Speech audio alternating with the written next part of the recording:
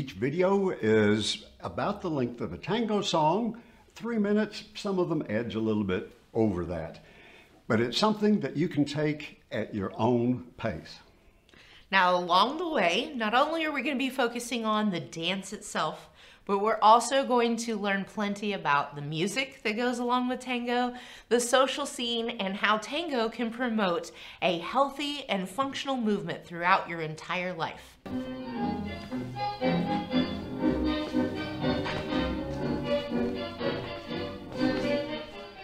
First, here we go. Side, tap, side change, wait, side, tap, side change, wait.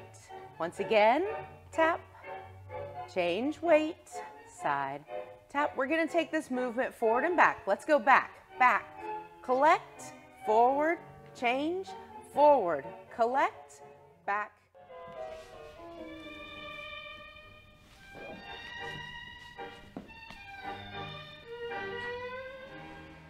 Sometimes people think, I'm going to go backwards. So what do?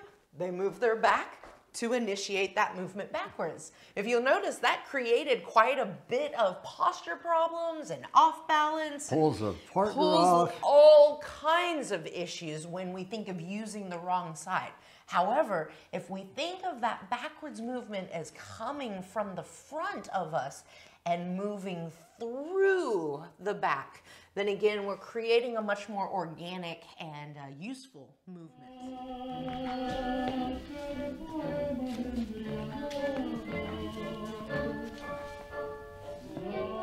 So, Argentine tango is perfect. It is true. And not just in tango, even in life, at any moment in time, we have a decision to make. We can choose to continue to do what we were already doing. Is that working for us? Great. If it is not working for us, we have the choice of stopping and doing nothing, or we have the choice of actually changing course and doing something completely different.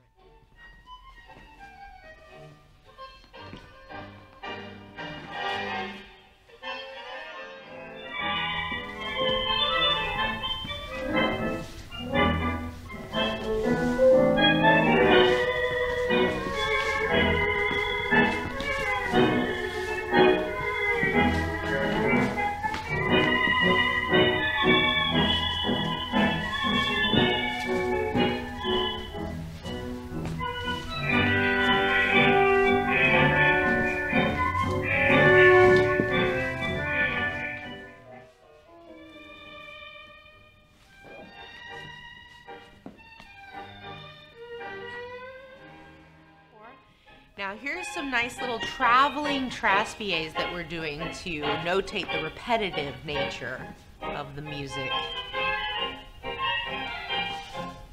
Oh, catch that. Did you see Tina's little decorative cross behind? Just a quick little thing and then out again to step with me on the next step.